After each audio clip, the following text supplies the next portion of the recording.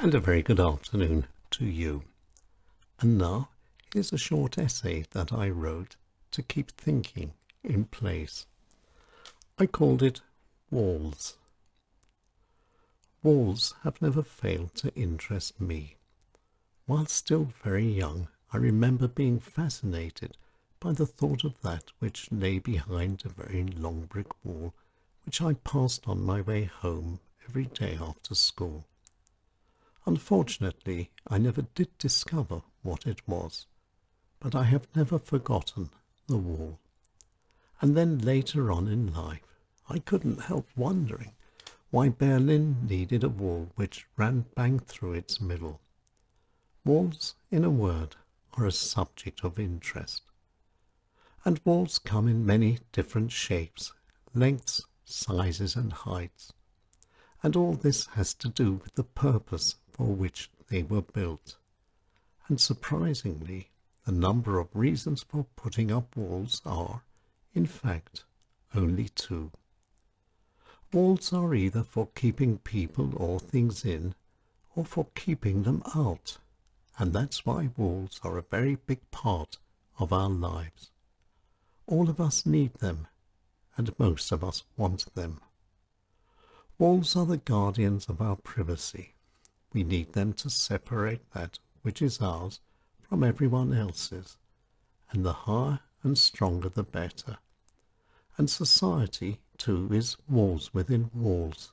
Some are good and some are bad, and many are necessary and some are of no use at all. And our walls begin with ourselves.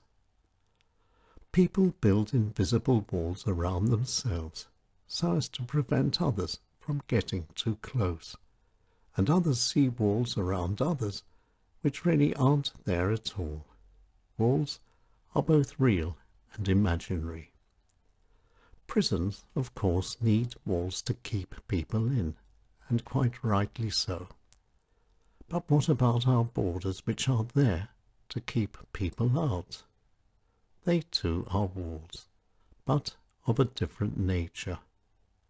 Shouldn't boundaries be things of the past?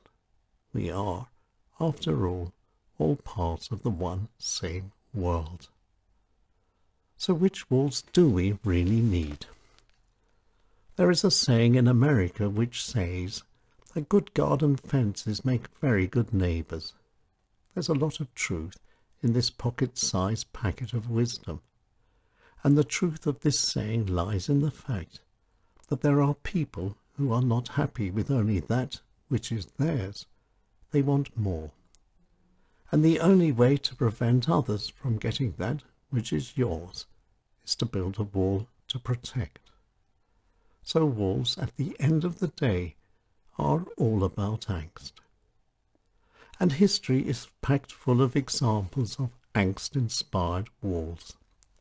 The Great Wall of China, the Berlin Wall, the wall which separates the two sides in Israel, the Maginot Line which failed in the Second World War, and of course the wall, or fence as it is called, which stops Mexicans entering the United States of America. There are countless other examples as well. But most walls are really incapable of resisting the attempts of the determined. How many people escaped from East Berlin? Did the Maginot Line stop the Germans from invading France in the Second World War? How effective is the wall along the Mexican border? The point is that all walls have doors, and not all doors look like doors. Doors, just like walls, come in many forms. It all depends on the wall. The Berlin Wall allowed people to pass in a variety of ways. There were tunnels, ladders, disguises and cunning. A wall is only as strong as the imagination of he who erects it. But walls will always be needed, and that's because we are how we are, victims of angst. But there is light at the end of the tunnel.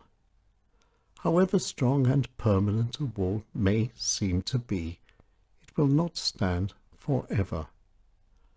Walls are the products of our thinking, and thinking is stronger than even the biggest of walls. So if we stop thinking walls, then one day they might disappear. A world without national boundaries, a wonderful vision. But this vision too is being kept where it is by a very strong wall of old-fashioned and out-of-date thinking. Walls, I'm afraid, will stay with us forever. But maybe I'm wrong.